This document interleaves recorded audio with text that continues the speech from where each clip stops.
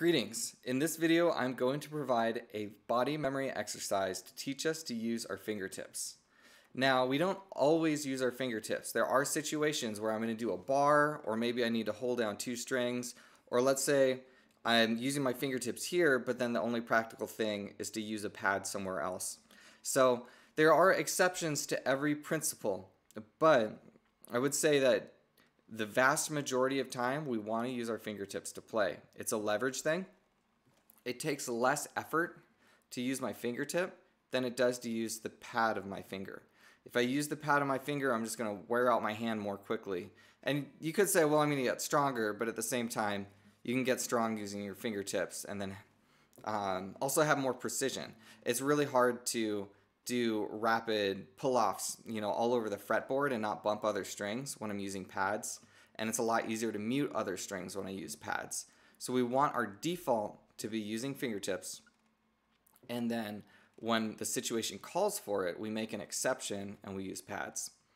Now, in order to train our body to be aware of the feeling difference, we want to feel it and notice it when we're playing so we can catch it and change it.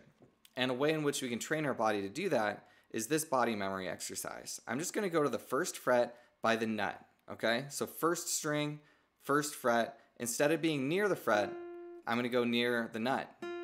Now, what I encourage you to do is play with the pad of your finger and then ease up the pressure a little bit and find where it starts to buzz and sound wrong and think about how much force you're putting in, okay?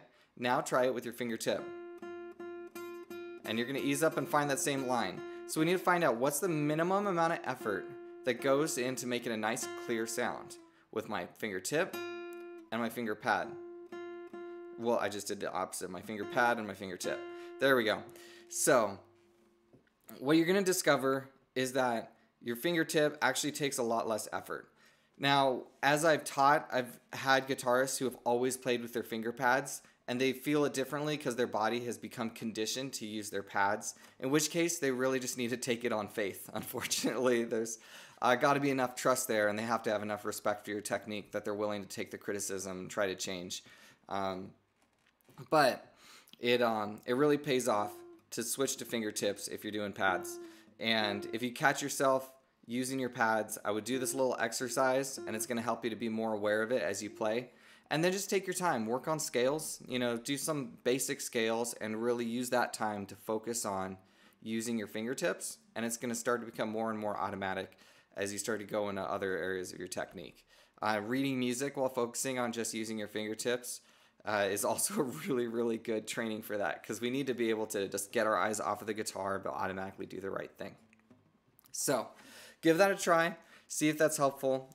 Thank you very much for watching. Oh my gosh, I hope this is helpful. I'm jamming my sentences together, but you get the idea. God bless.